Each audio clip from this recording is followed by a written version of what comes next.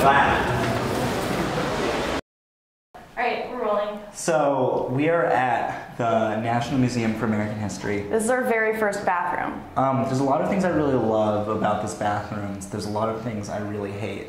The first thing I really enjoy is if you come over here, you can see there is a toilet and a urinal, and this is a single-person bathroom. 2 for 1. And there's no reason you need a urinal if you had a toilet, but they give you the option to, which I think is really beautiful. I think it's really great. I also really like this like assistance button. They're like really trying to have us not relive American history, like tragedies, like Elvis died on the toilet. Yeah, like help I fallen, I can't get up. That's got a fancy button on it too. That's pretty cool. That being said, this bathroom's kind of hella grimy. Also, the gray is a little... It's not aesthetically pleasing. Yeah, no, it's not. No. But the lighting over there is pretty nice. By the sink, so you can look at yourself, take some mirror selfies. That's good. Mirror selfies are an important attribute of a bathroom, in my opinion. They have paper towels, a paper towel thing, but there's no paper towels in it. Lame. There's only the hand dryer. It's got a blue light. Which I think is very environmentalist of them. I really appreciate that we're not wasting paper here. We have optional toilet seat covers, which I take as a sign of defeat. I think they're acknowledging that the bathroom's a little gross. It's not like fucking crazy gross. Like I am gonna wash my hands before I leave it, and I didn't do anything in here. On camera. I'm mostly bothered by the gray, but impressed by the sink lighting. So I think those are my main takes. There's a tampon dispenser, that's always good in a bathroom. Yeah, it's good that it's in the bathroom, because a lot of the time, like, you'll go into a stall and then be like, shit, I need a tampon. I have to get out of the stall and go get a tampon and come back. That being said, you can't reach it from the toilet. You couldn't reach it, but like, you don't have to... You can see me try. You can see me try.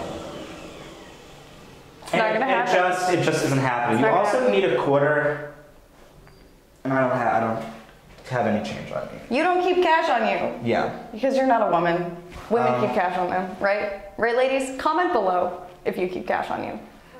So I guess my final score, my final verdict, and we're gonna, should we say it at the same time?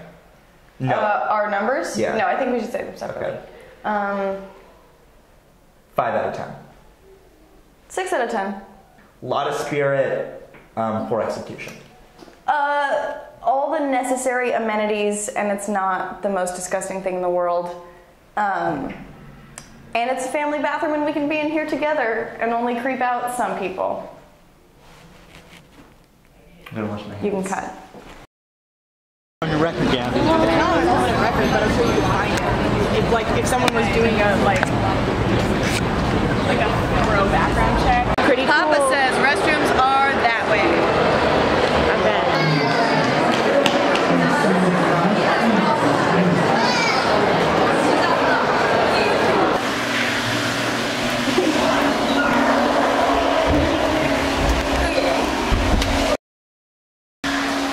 Okay, so we're undercover. We couldn't get into the family bathroom with LJ, so we had to leave him behind for the wolves, and we're in just a women's bathroom, just me and Marina. Did you hold it even closer to you? I would give this maybe a 5 out of 10. It's not awful. It is really loud and crowded, and I also don't like the colors. There's a nice toilet flush sound effect for us. It's not like gross or anything. Also, like, these were public places, so that would be fine if like that's allowed. They have those toilet seat things. I don't know about the tampon situation. The other bathroom had a really good tampon situation. There's no tampon situation. There's no tampon situation. Oh There's this hook. Hooks are nice. There's not even a trash receptacle. Oh, there's not even a receptacle? We might come down. We might go like 4.5 for that. Yeah. Okay, I think we should get out of here. Can't touch it. This is not a good idea. I'm also eligible. Oh! You doing Lance? I'm Lewis. Lewis, okay, I'm Lance. Gabbie. Okay, I'm Jerome. Jerome. Okay. Pretty cool. Yeah, I just have to greet a fellow LJ. Could you recap what happened in case I cut the footage short? I came up. I said I'm LJ. He said I'm LJ. I was like... And he gave us free ice cream. Nice. So we're in the Smithsonian Visitor Center. And I gotta say, there's a lot I really enjoy about the men's restroom in here. First off, these fake marble panelings are just... I mean, like, if that's not style, I don't know what it is. These toilets are pretty nice. Someone left the seat up, which, let's pull it down. Oh, that is clean. That is very, very clean. If you look over there, we have some nice brown paneling. I think it's good. It's a theme throughout the rest of the restroom. Sadly, you can't see it. It matches very well with the shit on the floor, which has a similar reddish brown complexion. Honestly, I'd pee here. I'd poop here. I'd even wash my hands here. I'd give this bathroom a solid 7 out of 10. Okay. Hey, wait. Are you filming? Yep. So we're at our next bathroom, the campus fountain. I really enjoy this one. I think it's one of the nicer Smithsonian bathrooms in DC. 10 out of 10. Lovely. The decor, we are not having that color or lighting problem that we've had in all the other bathrooms. It's sort of beautiful. Yeah. There's a lot of like natural design ideas.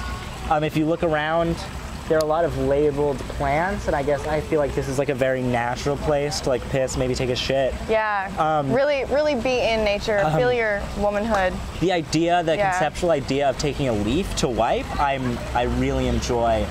And you have options, whether it be like mint or whatever's going on over there.